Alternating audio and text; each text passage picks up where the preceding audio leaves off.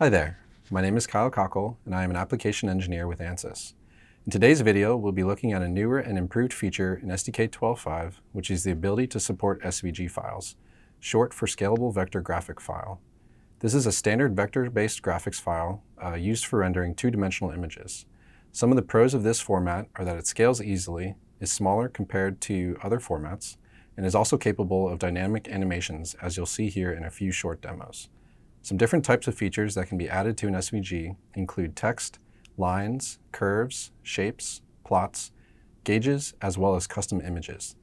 The data that's driving these displays can come directly from existing STK data providers, or it can come from external data that's been loaded in through TTK's data importer.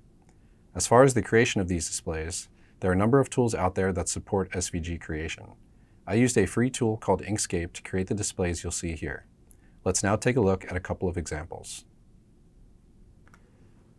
In our first example here, we have an F-35 that's flying out over the water, and we have a couple SVG displays that are representing some of the flight data for our aircraft.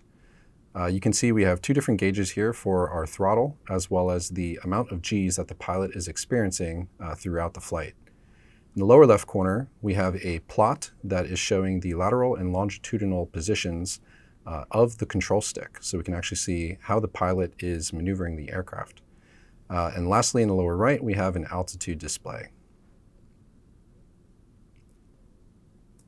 In our next example, we have a satellite that is slowly rotating around and observing different areas on the ground. As this satellite is maneuvering, we can see that its position relative to the sun is changing.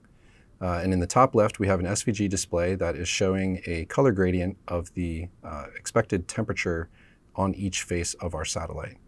So we can see where the sun vector is relative to the satellite, and we can see that those particular panels on that side of the satellite are being heated more so than the panels on the other side. This example, we have an F-35 that is currently refueling from a KC-135. In the top right, you can see we have a fuel state gauge representing the fuel level of our F-35. We can see that that is slowly increasing as it is being refueled. We can also see our fuel flow there in the top right. And then in the lower right, we have a gauge that's representing the fuel state of our refueler aircraft as well as its altitude. Eventually, the wing aircraft completes its refueling and goes on to rendezvous once again with its lead aircraft before continuing on with the rest of its mission.